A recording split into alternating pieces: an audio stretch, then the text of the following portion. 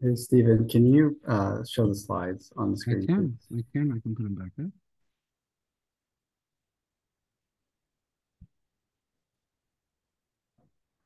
Perfect. Thank you.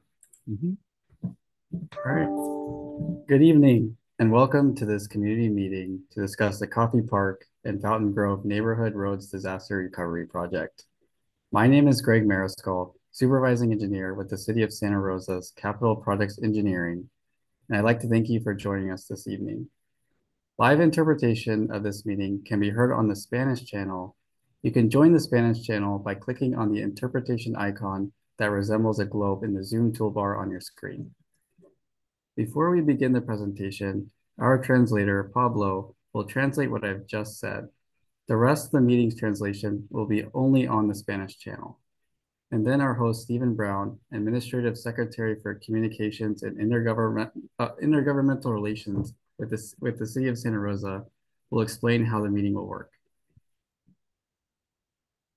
Bienvenidos a la reunión comunitaria acerca del proyecto de recuperación de desastres en las carreteras en los vecindarios de Fountaingrove y Coffey Park. Mi nombre es Greg Mariscal y soy ingeniero supervisante con la ciudad de Santa Rosa, ingeniero de proyectos capitales. Interpretación en vivo estará disponible para esta reunión sobre el canal de español. Si usted quisiera unirse al canal de español, puede hacerlo haciendo clic en el icono de interpretaciones que ahora resembla como un globo terráqueo en su barra de herramientas de Zoom. Eh, Antes de comenzar esta presentación, nuestro intérprete, Pablo, va a traducir todo lo que se ha dicho y luego le van a pasar el micrófono, ya que se ha dicho todo esto, a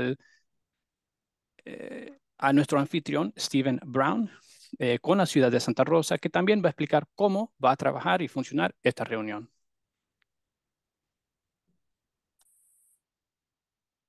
All right. Thank you, Pablo. I'm going to have to stop sharing the screen just for one moment while I move Pablo into the Spanish room. So give me just 1 second.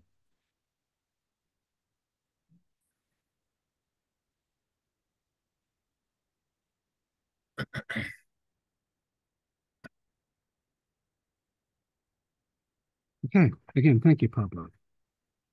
As members of the public join the meeting, you will be participating as an attendee. Your microphone and camera will be muted.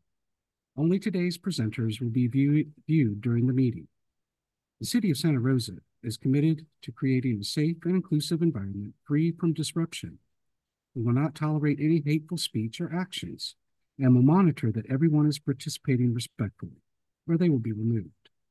If necessary, we will also immediately end the meeting. This meeting is being recorded and will be placed on the project website, neighborhoodroadrecovery.com, a few days after this meeting. At the end of the presentation, Greg will open up the meeting for public questions and comments. All right, next slide, please.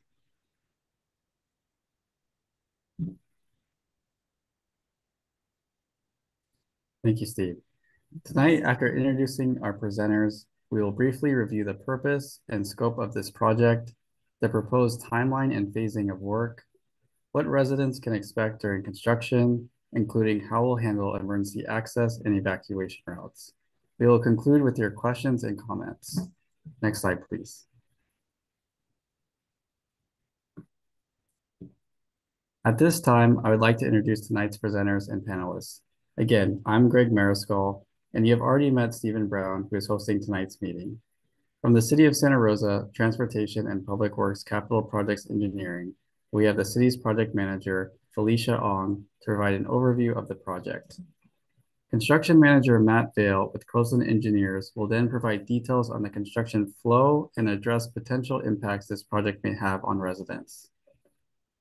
Subject matter experts with us tonight serving as panelists for the Q&A portion of tonight's meeting include Mike Van Mitty, Associate Traffic Engineer in Transportation and Public Works, Neil Bregman, Santa Rosa Fire Department Emergency Preparedness Manager, and Dan Giordani, Vice President of Operations with Argonaut Constructors.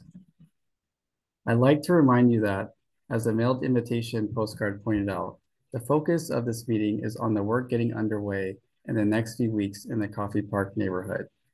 While tonight's focus is on Coffey Park, we will provide some general information on the scope of work for Fountaingrove and when we anticipate work to commence. There will be another community meeting prior to the start of Fountaingrove work to provide details about that phase of the project. This second community meeting is expected to occur in late 2024. And now I'll turn the meeting over to Felicia. Thank you, Greg. Good evening, everyone. The Coffey Park and Fountaingrove Neighborhood Road Disaster Recovery Project will rehabilitate approximately 33 miles of roadway damaged during debris removal following the 2017 Tubbs fire. In addition, the project will remove and repair sections of damaged curb and gutter and upgrade about 300 pedestrian curb ramps to meet ADA compliance requirements. Funding for this $21.8 million project comes from multiple sources, including the Community Development Block Grant Disaster Recovery from the California Department of Housing and Urban Development, PG&E Settlement Funds, Measure M Traffic Relief Funds, Utility Impact Fees, and Capital Improvement Funds. Next slide, please. Construction of the initial phase, pedestrian curb ramp replacement, and some curb and gutter replacement commenced in Coffey Park in January 2024. Roadway work in Coffey Park is going to start later this month and is expected to be completed by this fall, depending on weather or other factors. The decision to start in Coffey Park was based on an effort to minimize disruption while maximizing efficiency in coordination with the projects currently underway in Fountaingrove. Fountaingrove will undergo rehabilitation efforts similar to those in Coffey Park, curb and gutter replacement, curb ramp upgrades, and roadway treatment. The initial concrete work in Fountaingrove is anticipated to start this summer, with roadway work expected to follow in late 2024 or early 2025, again depending on weather or other circumstances. Certain phases of this project will occur concurrently in the Coffey Park and Fountaingrove neighborhoods during this summer and fall, with the entire project scheduled to be completed in the summer of 2025. To ensure transparency and keep the community engaged and informed about this process, we will host a second community meeting focused on the Fountaingrove neighborhood as we get closer to the start of paving operations in that area. At that meeting, we will be able to provide more details about the work schedule and anticipated impacts to residents. Now I'll turn it over to our construction manager, Matt Vale with Coastland Engineering, to talk about what to expect regarding the day-to-day construction activities. Well, thank you, Felicia. And next slide, please. Well, good evening, everyone. My name is Matt Vale. I'm with Coastland DCM Engineering, and I am the construction manager on the project. And I'd like to just go through kind of the typical construction activities in a little more detail. And I've got some slides later in the slideshow here to kind of make some illustrations of the typical activities. As Felicia said, Coffey Park, the work has started in February with some curb ramp replacements. We have been hindered by the weather over the last few months, but we're back on track. And we anticipate being out of the Coffey Park area by October or November of this year. The scope of work will include curb and gutter replacement, a grind and overlay of the paving surface. There are some dig outs and slurry seal on Waltzer and Holly Park. There will be our crews are now out in the field removing or resetting the access covers for manholes and valve boxes. After the resurfacing, they'll reset those to the finish elevation, and then crews will come through with striping. Next slide, please. The work in Coffey Park will be sequenced. We will be working generally in one or two areas at a time only. We're currently working in phase one area, which is the northeast corner of the Coffey Park.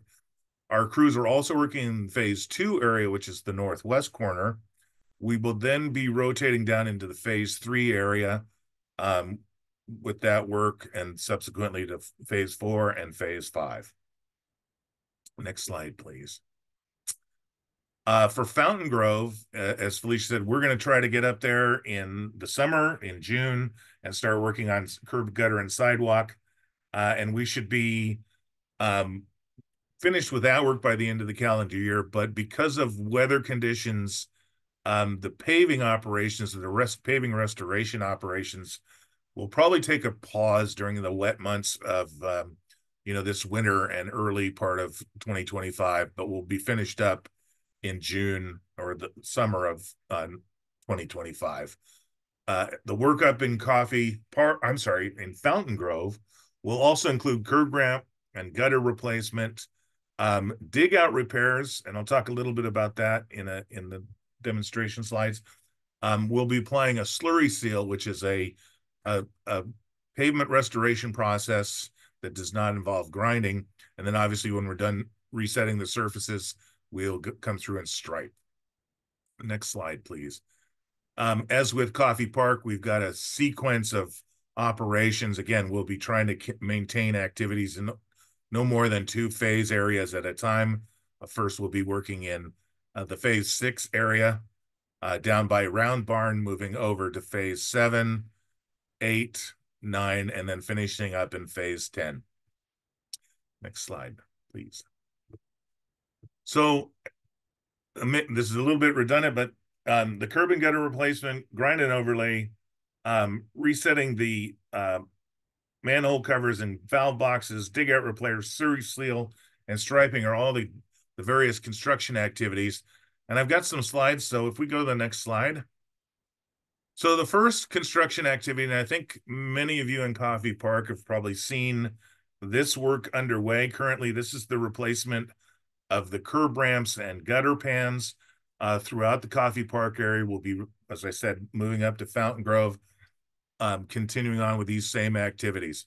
The intent of this work, obviously, is to bring all of these ramps into compliance with the ADA requirements and the biggest feature that you'll notice now is the ramps all have truncated dome sections, which many of the ramps in Coffey Park do not currently have. Next slide. The next item here is what's called the grind and overlay.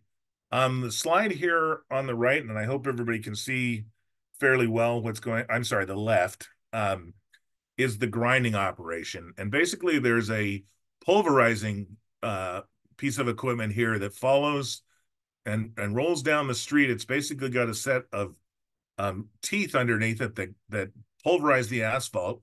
And the intent is to remove about 2 to 3 inches of the asphalt. The spent or ground asphalt is conveyored up into a truck, and then it's hauled out of the area. The surface is rather rough, so there may be some times when we've done some grinding operations and we've had to open the street back up. You will notice that the surface of the pavement is going to be a little rough, but it's only until the asphalt is placed on top. The other operation here is obviously the paving operation. It's a fairly complex orchestration of vehicles, and it will take up a considerable amount of space on your street. We've got asphalt trucks coming in and out to unload into a conveyor, which then loads up the paving machine, which follows on behind this train. The asphalt will go down relatively quickly, and we should be able to get you back in on your street as soon as the asphalt is cooled, which usually takes about an hour to 2 hours after it's been placed. Next slide, please. The other surface treatment is slurry seal. Slurry seal is a water, asphalt emulsion, and fine particle. Basically, it's an emulsion. It's placed with a hopper truck here and is spread out. And when it comes down out of the hopper, it is a liquid material. And the advantage of this is it makes a really smooth new surface without having to tear up the streets.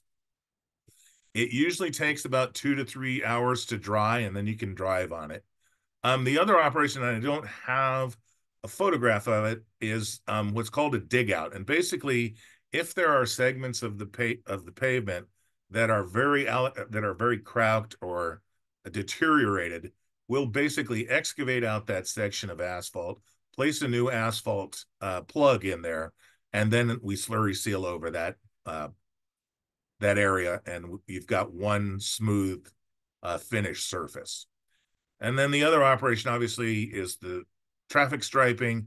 This is a crosswalk being put in place. We're going to be doing crosswalks, stop bars, stop graphics, speed bumps, and basically restoring all of the surface markings that you have, including blue dots at fire hydrants, etc. Next slide. For the general hours of work, the things you can expect, the project is going to take 371 working days, which is about 18 months. The hours of work are going to be Monday through Friday. Holidays are going to be observed. The working hours are 8 a.m. to 5 p.m. But the more important issue is the lane closures. Lane closures will begin at 8:30 and we'll have picked up by 4:30 p.m. The lag time between 8 and 8:30 is generally time spent for the crews setting up, implementing the traffic controls, and then at 8:30 they'll implement the street closures. And again, those street closures will be pulled up and you'll have access back into your homes no later than 4 o'clock.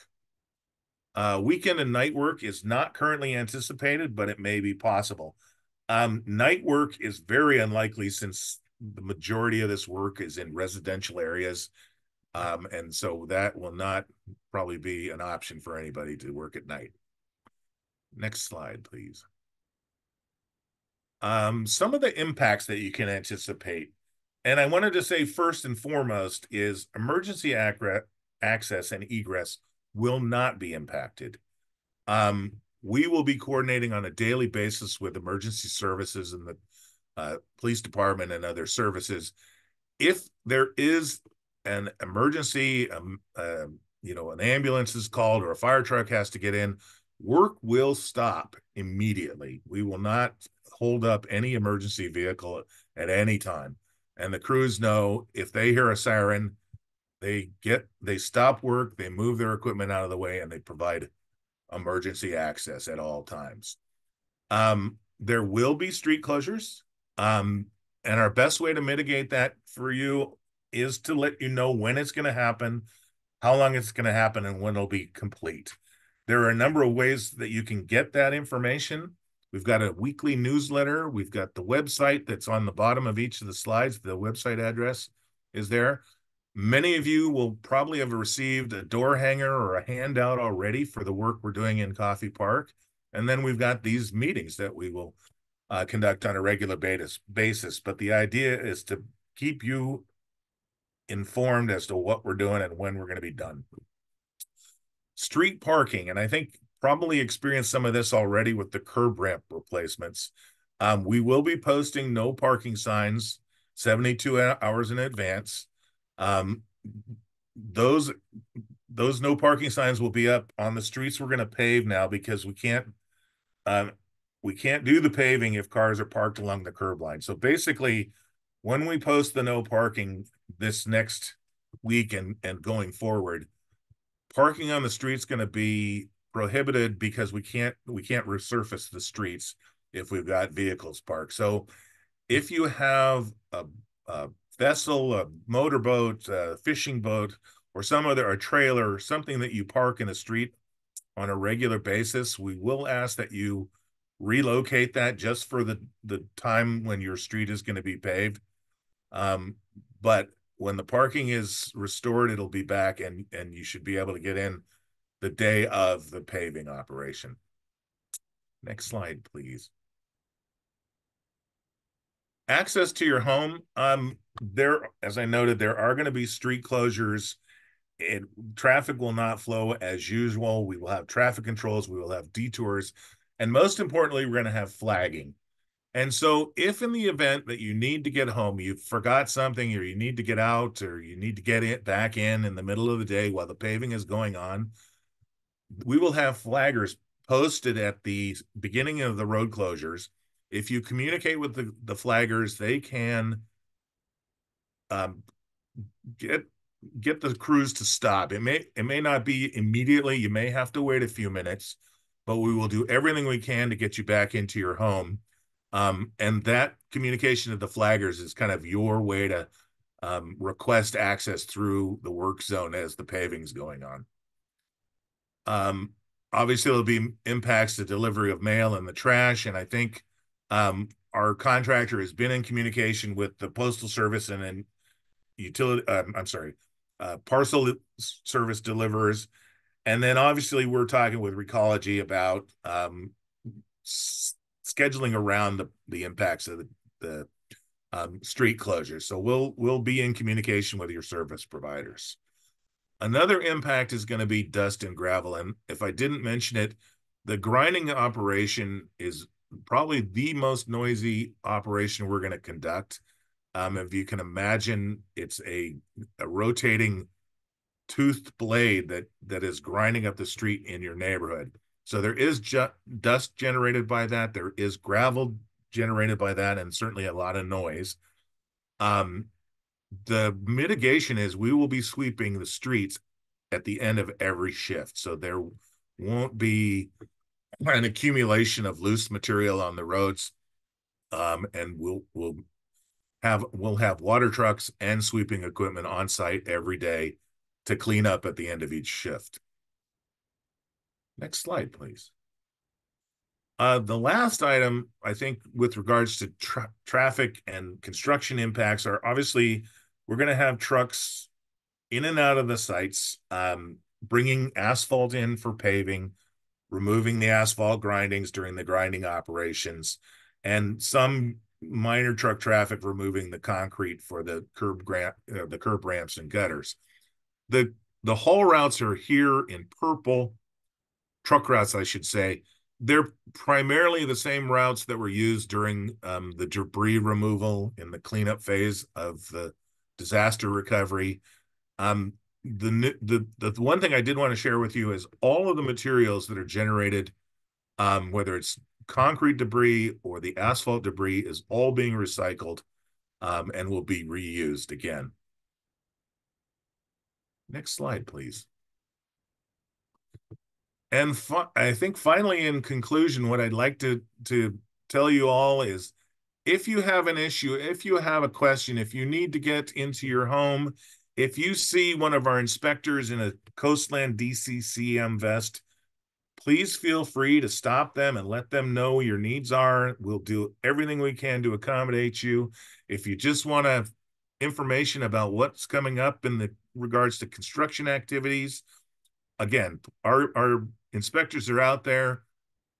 They have information they can share with you, and they're more than happy to answer your questions. So anytime you have a question and you see one of our inspectors, please feel free to stop and talk to them. Next slide. All right, Greg, I'm going to turn it back over to you. Thank you, Matt. A quick reminder regarding schedule. There are many factors that can impact the project schedule, including inclement weather and unanticipated conditions or circumstances that may be encountered during the work. The timeline we heard is currently our best estimate, and we will continue to provide schedule updates through the project website and weekly emails. We will put up a screen shortly with how you can access those resources. Now we'd like to address your questions about the project. Slide, please. Before we begin, joining Felicia, Matt, and myself to answer your questions and hear your comments, we have Mike Van Mitty, Associate Traffic Engineer, and Neil Bregman, Emergency Services Manager. I will now ask Stephen to review how the public can participate by asking live questions and comments. Terrific. Thank you, Greg. So once we get underway with the question period, anyone wishing to ask a question or make a comment can raise your hand in Zoom. For individuals participating in the meeting by telephone, you can dial *9 to raise your hand.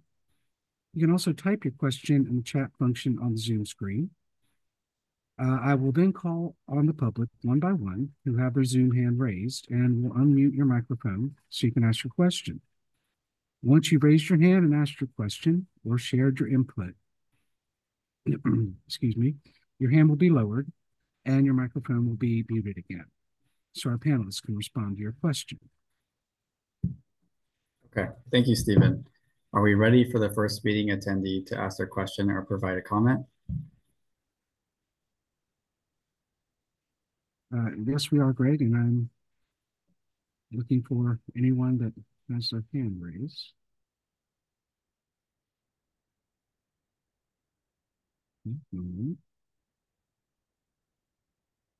Okay, our first guest to this meeting is Lisa. Lisa, your microphone has now been unmuted. You can state your name for the record if you choose to do so, and you can go ahead and ask your question. My name is Lisa, and I have a question and well, maybe two questions and a comment. How many participants are on this call? Hi, Lisa. Thank you for your question. It looks like there are 41 participants. Okay, thank you. And then you did say that you'll be posting the schedule. And I guess I live in Coffey Park, so I'm wondering, I missed that, when you're going to start more work here, or what the duration at this time is anticipated to be. So we do anticipate to start paving next week, and it will continue until about September this year. Okay. And this isn't this isn't a question, and it's sort of a strange comment for probably for many people to hear, but I have a standing home, and I have had almost $100,000 worth of medical bills for PTSD, and since the fires, and I'm still in treatment. And so I think this came out of another meeting a long time ago, but I don't know how you can put this, but for the workers to realize that for some of us to be going through this area and to have these reminders, it's going to be it could be very painful for some of us. So if they can be aware of that sensitivity, that would be really nice. I don't know how you convey that other than just putting that forth, that it's already, I'm sitting here and I'm getting very nervous just with what I've heard tonight. So yeah. Thank you for thank you for your comment, Lisa. And we will bring that up to our contractors to make sure that they are very considerate and thoughtful of the neighborhood that they are working in.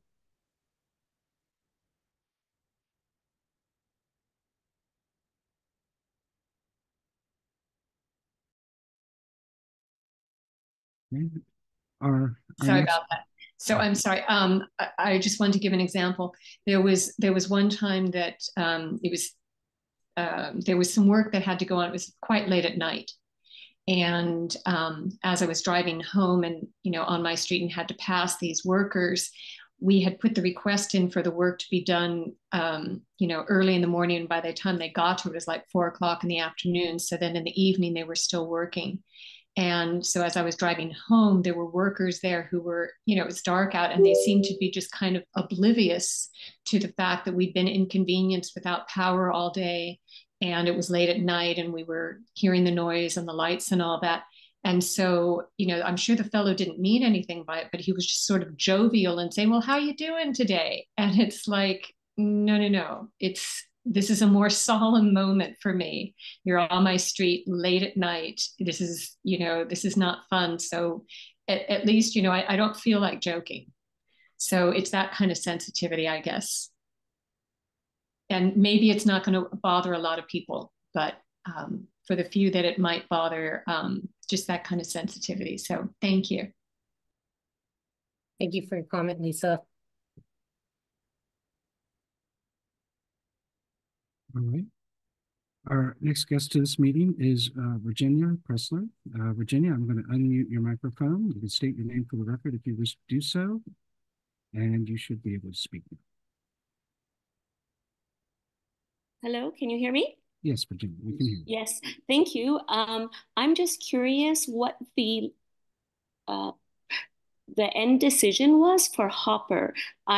We had participated in a meeting as to Hopper with something in the middle and bike lanes and things like that. And I don't know if I ever saw what the end results were of those meetings. Hi, Virginia. Thank you for your question. Hopper is going to be under a separate project, and it is currently in design. And you can follow along on the Envision Hopper website that where you can get updates. Thank you. One more question. I was told that a street that we're on Dennis, that it would be an overlay. Is that also, if it's getting an overlay, is it going to be grinding or is it just something put over? Dennis Lane will be a grind and overlay. Okay, thank you. Mm-hmm.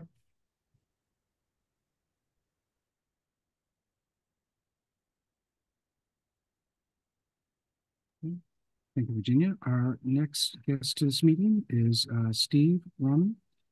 Steve, I'm going to unmute your microphone, and you'll be able to state your name for the record if you so choose. And you should be able to speak now. Hi, good evening.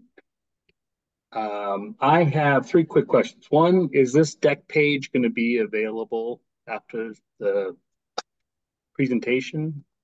And then two, are speed bumps going to be added or removed within Coffey Park? I think San Miguel and probably Dennis is probably the main place. And then last was garbages.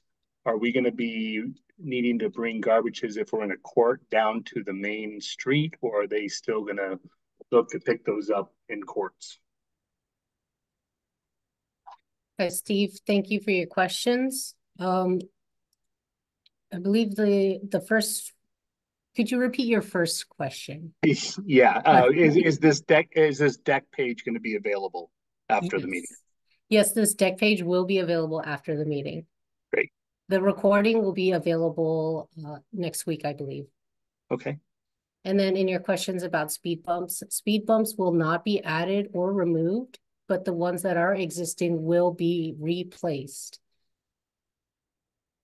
So I do know there are some on San Miguel that are deteriorating, and we are installing better speed bumps. And then the last one was just garbage cans. If there's any plan for whether neighbors are going to have to bring them down to the end of the court, or if they're still going to try to come up courts. Coffey Park has so many courts in it. Matt, could you elaborate on that a little bit? I think if we can coordinate the trash pickup, it should be it should be the same nature that the pickup is now. If the truck is able to enter and maneuver run in your court, that shouldn't be an issue. If we need to close off the court before the trash pickup takes place, we'll have the contractor take the initiative and roll trash can or pick up or roll bins out to the edge of the court if that's what needs to take place.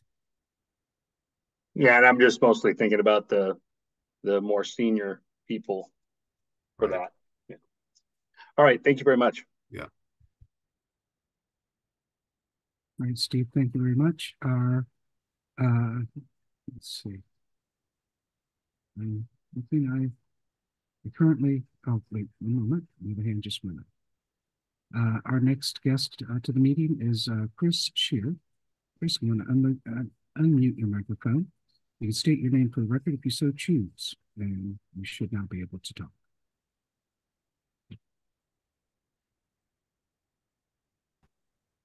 Hi, so you mentioned Dennis is going to have the grind and overlay. I am assuming that on the website, it will list street by street what's going to happen. Is that correct?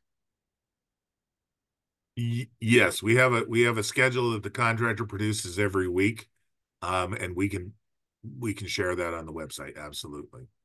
Okay, or even if you know ahead of time what's planned for each street, you could put it up there. I understand you won't know exactly what day, but to know what's going to happen on each street would be nice. Yes. Thank you.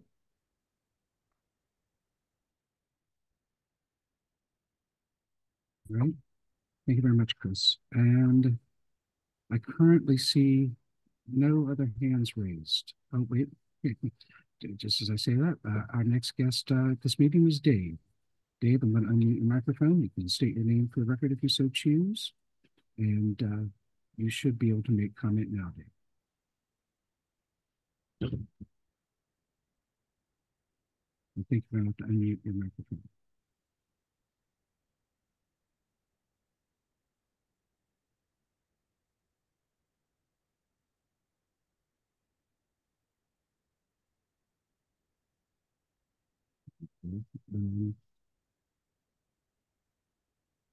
All right, Dave, while you work on getting your microphone unmuted, I'm going to go ahead and move to our next person. We'll come back to you, Dave.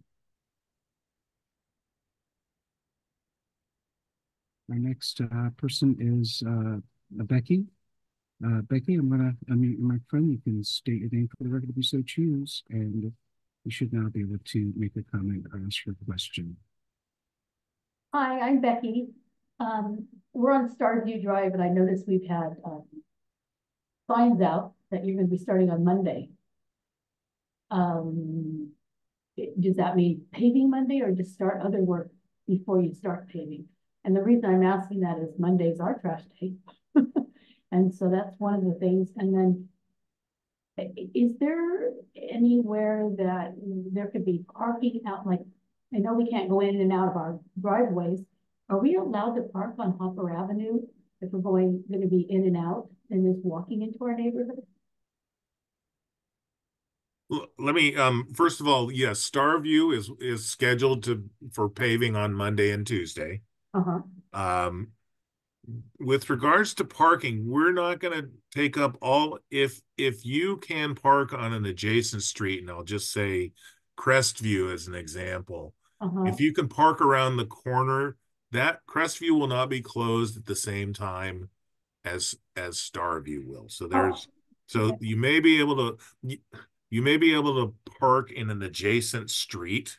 So you won't know. We looked at Hopper. It's not very safe. You've got a bike lane there. So parking in a Hopper is probably not a great idea. I wouldn't suggest it at all. But like I said, we'll have some of the other streets in the neighborhood. We will not be closing every street all at once. Gotcha. Okay, sounds good. Thank you. Okay, thank you, Becky. And our guest again is Dave. Dave, if you would unmute, you should be able to ask your question. Hi, I guess my first question is, I'm curious why this meeting was not held in person and it was only done on Zoom. Hi, Dave. So we held this meeting on Zoom so that it would be accessible to most people and a larger part of the community. Okay, other community meetings are being done in person.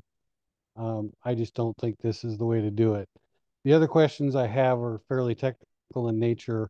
On your last newsletter, it indicated that you would be closing entire streets and grinding and repaving the entire street, the width and length, particularly like cul-de-sacs or by block, in an entire day. Looking at your specs, I don't see how that's possible with how your specs are written and what you're proposed to do. Matt, could you? Well, our contractor has developed a schedule, and as an example, their first phase of paving is not in a single day. It's stretched out over 2 days. They will be grinding one half of the street and overlaying that half of the street, and then coming back and going through the second pass on the opposite in the other lane or other side of the street and paving in the second day. Okay, the shuttle vehicle, the shuttle buggy, or however you want to put it, that the asphalt's being dumped into, is that a tracked vehicle or is that a wheeled vehicle? That's a track vehicle. Okay. I guess that's all oh, I'm sorry. Go ahead, Dad. I Sorry. was gonna say that's all I got for now. I'll just have to see how you do it. Well, and Dave, just to clarify the because of the spec, and you're right that the the buggy is actually going to be an offset buggy, so we'll actually be occupying both lanes or both sides of the street at one time. The hopper and the buggy and the truck are all going to occupy one lane, and the paving machine will be in the other side on the other side of the street. Oh, okay. The other thing is I have a big pet peeve about is super dumps and them pulling the tag axle up while they're driving around fully loaded, knowing full well they're overloaded and basically destroying roads. So that should be watched. And I believe it's in your specs that they're not even allowed in the area. I believe you're right. There's a moratorium on super dumps in the spec. Yes. Okay, that's it. Thank you. All right, thank you, Dave. And let's see, I'm looking for other hands. At this point, I see no other hands raised. All right. Seeing no further questions, I'd like to express my appreciation and thanks to our panelists, interpreter, and host for being here tonight. And I would also like to thank all of you, members of the community, for participating tonight. We appreciate you taking the time to listen, ask questions, and provide your input. Slide, please. I want to remind everyone that the webpage for this project is neighborhoodroadrecovery.com, where you can find information on upcoming construction and progress and project background. On the website, you can also subscribe to receive construction updates, and you can send a request to subscribe or any other inquiry to info@neighborhoodroadrecovery.com. Our project information phone number is 707-385-1239. And I'd like to remind you about the city's special webpage dedicated to neighborhood travel routes during an emergency, srcity.org/knowyourwaysout. We'll leave this screen up for a few minutes. Tonight's presentation slides will be posted on the project website tomorrow, and a video of the meeting will be posted next week. One final reminder that there will be a community meeting prior to the start of the Fountaingrove neighborhood paving work to provide details about that phase of the project. The second community meeting is expected to take place in late 2024. Information about the next community meeting and construction updates will be available on the project website, neighborhoodroadrecovery.com. Thank you again, and good night.